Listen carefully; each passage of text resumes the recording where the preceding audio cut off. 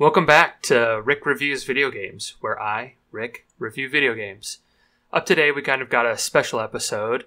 It's going to be me and my buddy Beej, and we're going to be talking about a game that we decided to play this week. Welcome, Beej.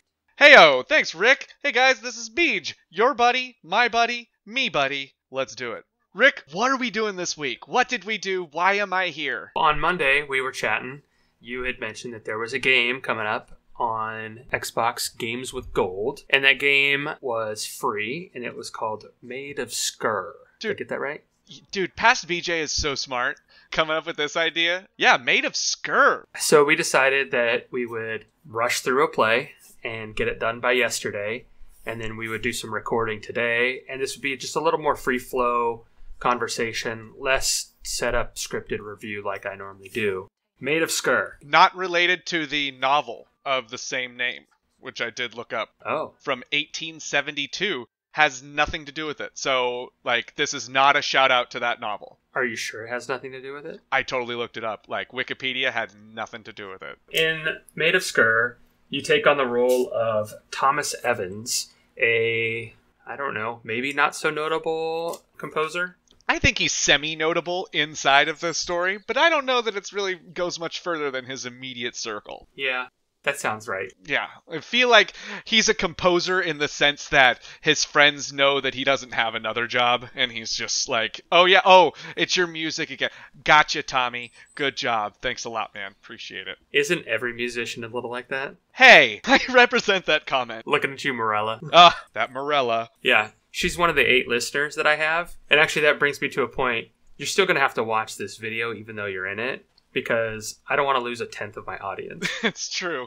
But listen, I'll just ask your mom to watch it twice. I'll be like, hey... It's a good call. I'll be like, hey, Bryce, why don't you watch this again? Just get a good laugh out of it. Maybe your mom could watch it.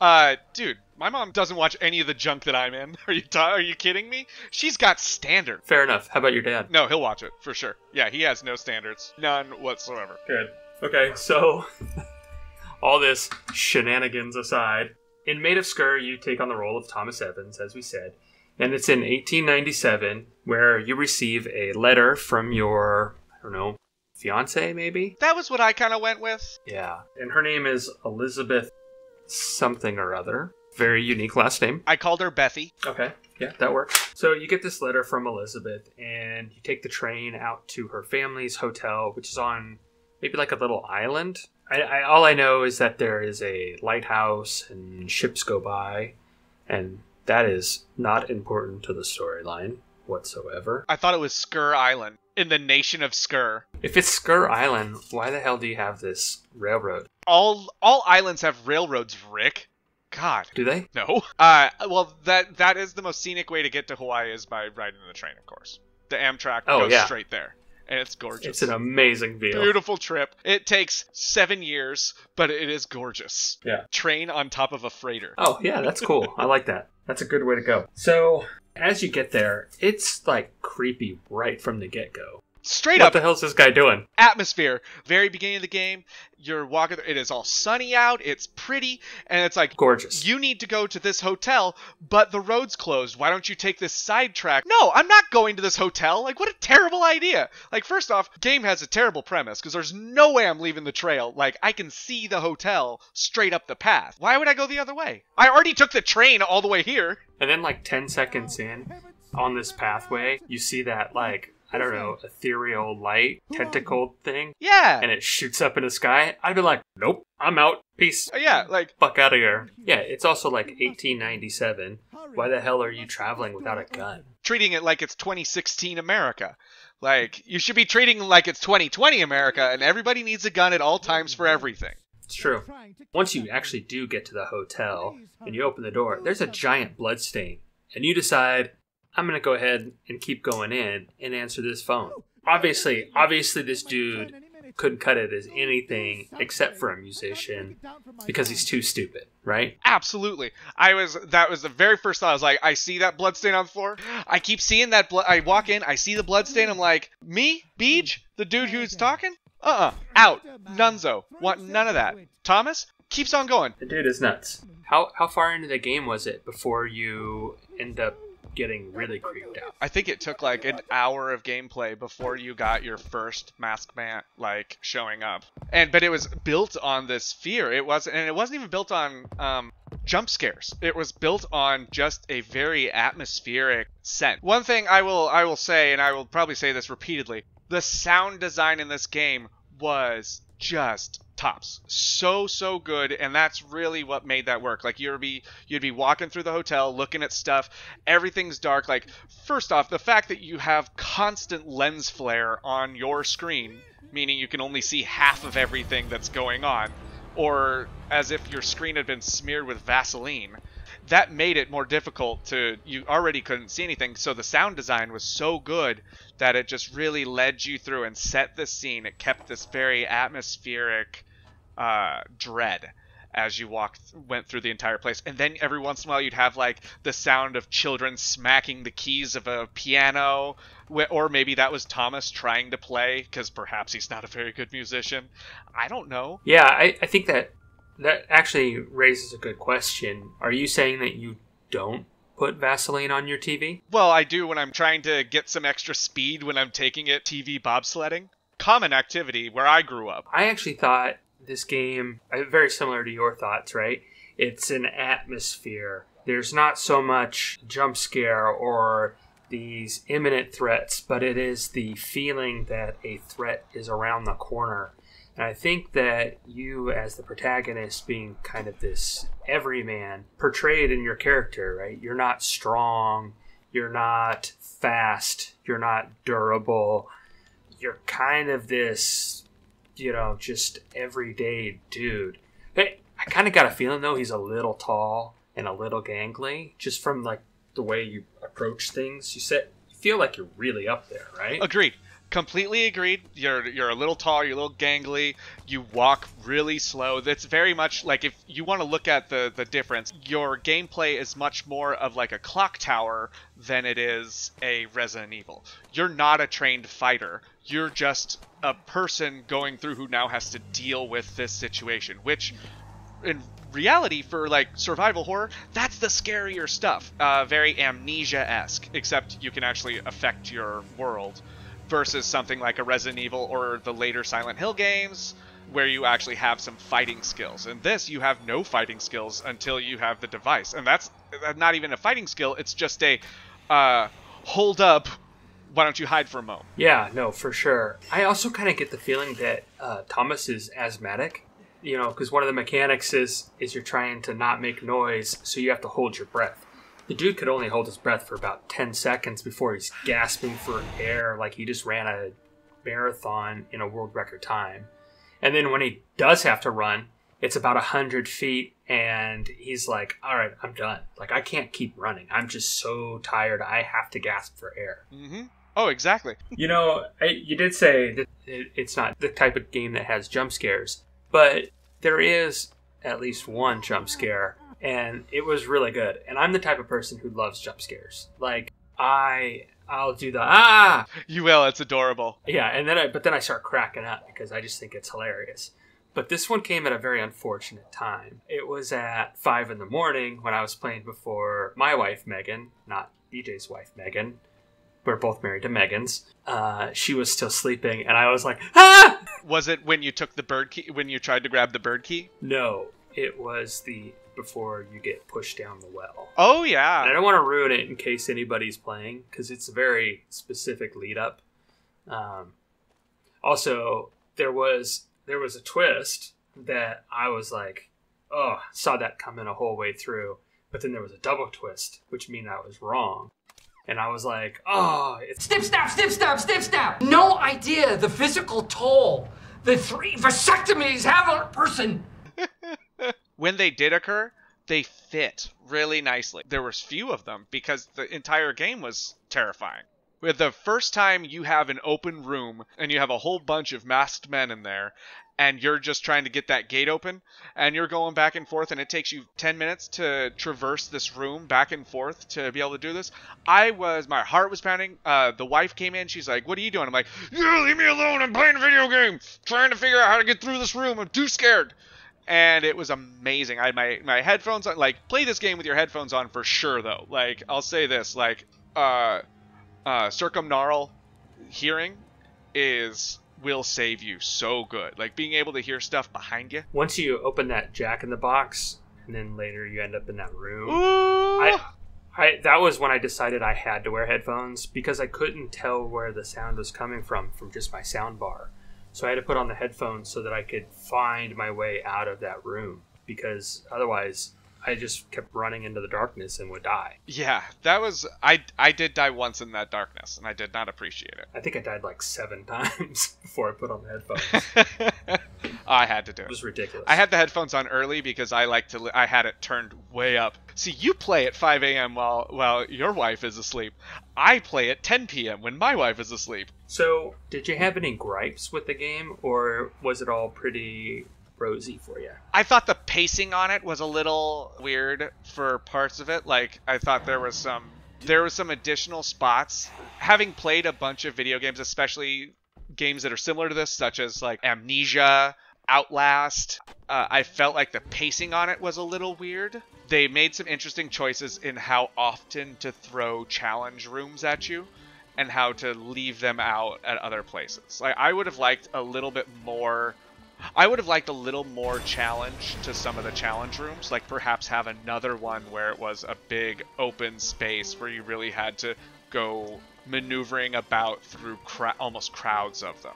I think there's just some places where they really could have tightened it up and made it a little more intense. I think there was some letdown stuff that could have been a little bit harsher. Yeah, I think the things that kind of bothered me were maybe a little bit smaller, but also just a little more irksome. I just thought it was a bit of an inconsistent world. Yeah, I can see that. You know, there was like making the counter song. What the hell is a counter song? How do you counteract another song? That's so weird. And how did you figure that out? Was the dog a ghost, or was the dog real? Your dad, or not your dad, but maybe your soon-to-be father-in-law? Yeah. Was he a ghost, or was he real? Well, like that one scene in the end where he's like walking around, then all of a sudden he's at the piano. He's playing piano. Yeah. I feel like he's like a record, or he's the phonograph. He's actually like the embodiment of the cylinders for the phonograph, where they would skip, and that's when he was walking around when it would skip. It would play normal, and then it would skip back, and that's where he was. So his visage is just like kind of everything else. It's built with the music. Perhaps it was built into the same structure, I guess, as one of those cylinders. Yeah. That's brain. I don't know. That's brain talk, that's baby. So extra textual. That's way outside you're coloring way outside the lines here, dude. What line have I ever tried to stay inside of? Haven't you seen my clearly defined boundaries for my YouTube channel, where I have 4 videos and 7 viewers? You mean the video that you made me watch over and over and over again, being like, dude, did I say this one right? I'm like, yes, I do remember your very strict guidelines. Look, I have well-established tropes here, okay? There's 4 videos. 4. I feel like you have 60 videos because of how many times I've had to watch those 4. I gotta get that view counter up. I have so many YouTube accounts now just so that I can get your numbers up, my friend. Have you played any games like this, Rick? Is this kind of a singular game for you? No, I mean, I've played horror games. Yeah. They're not my go-to, but I guess this kind of reminds me of The Enemy Within. There's a lot of fighting in The Enemy Within. Is there? Yeah. Okay.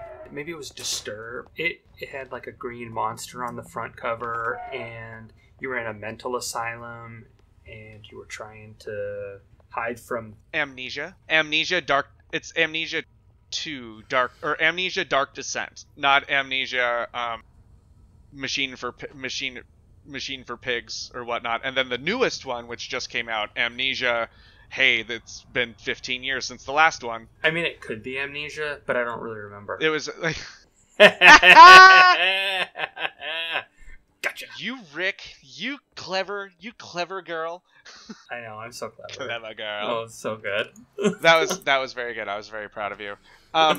Also, I was just thinking, we should probably just change this. Like, I thought I enjoyed playing this game like with you and us kind of chatting about it every time. So I'm thinking we should just change this whole format of this little show that you do.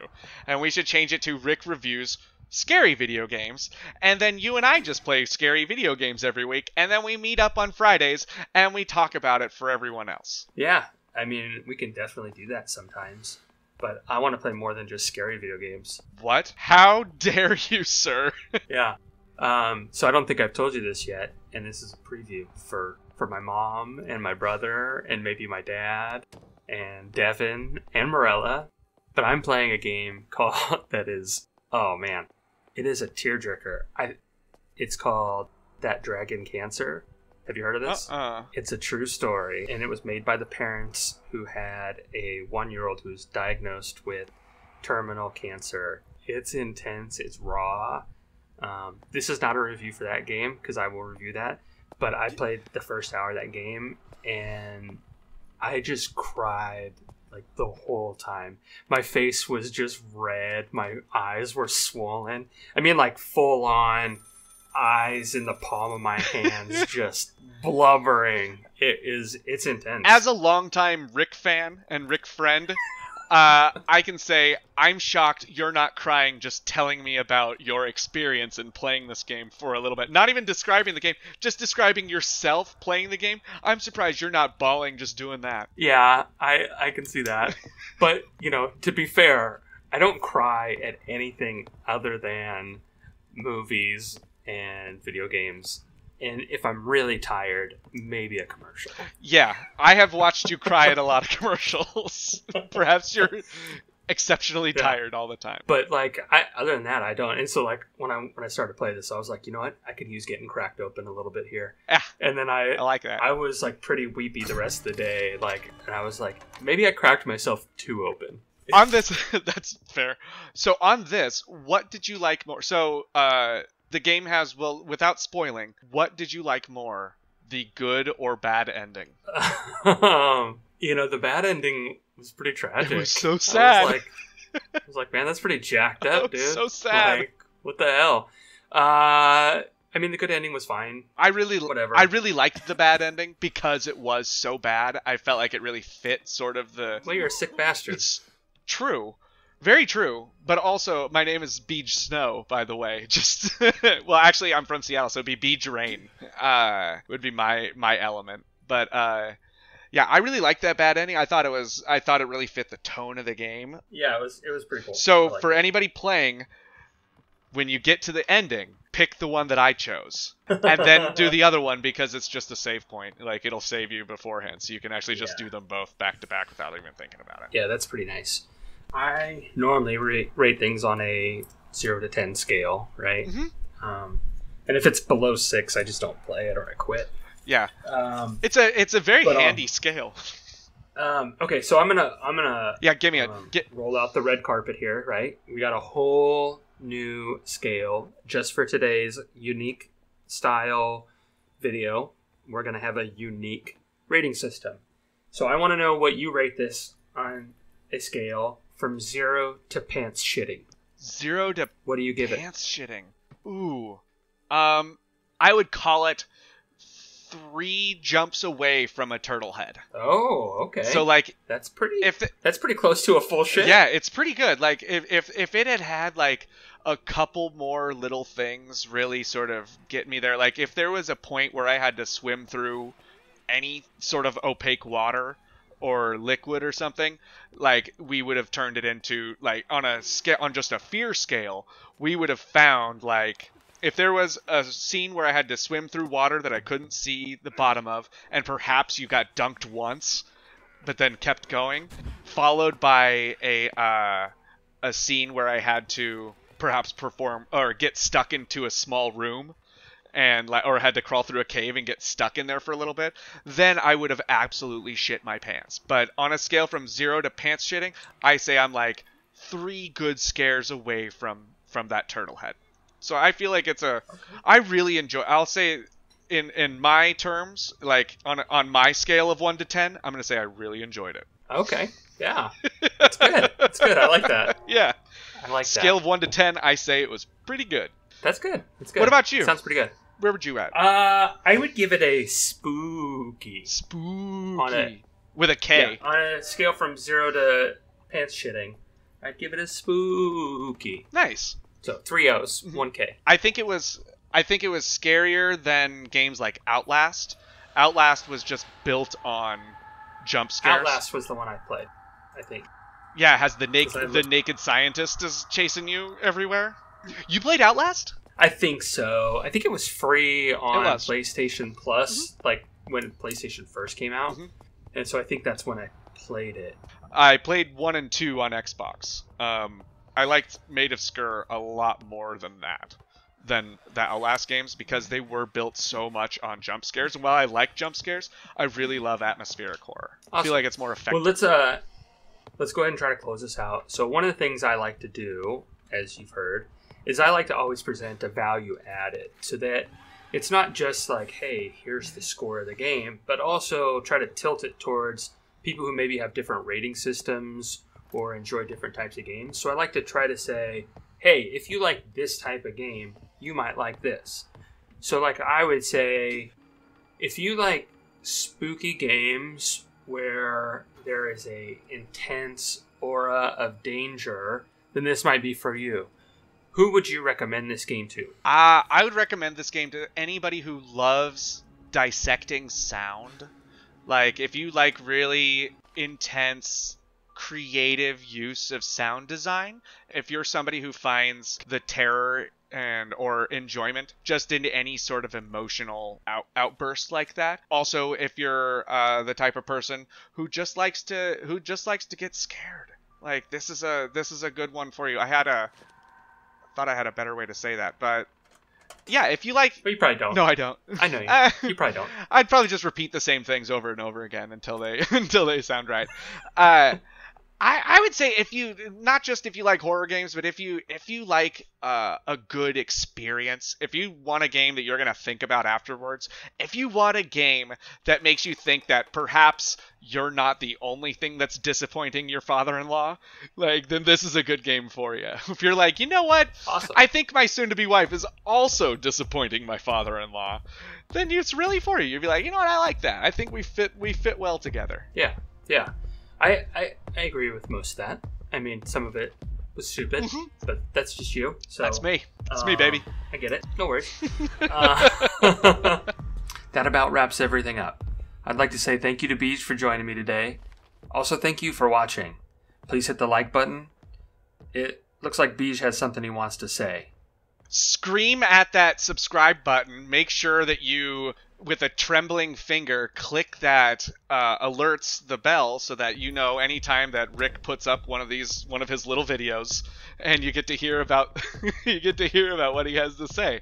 Like, slap it, scream at it, make it happen. Just don't leave this video to be your only interaction with Rick. Otherwise, you're probably going to be happier. And with that, we'll just catch you next time. Have a happy Halloween. Goodbye.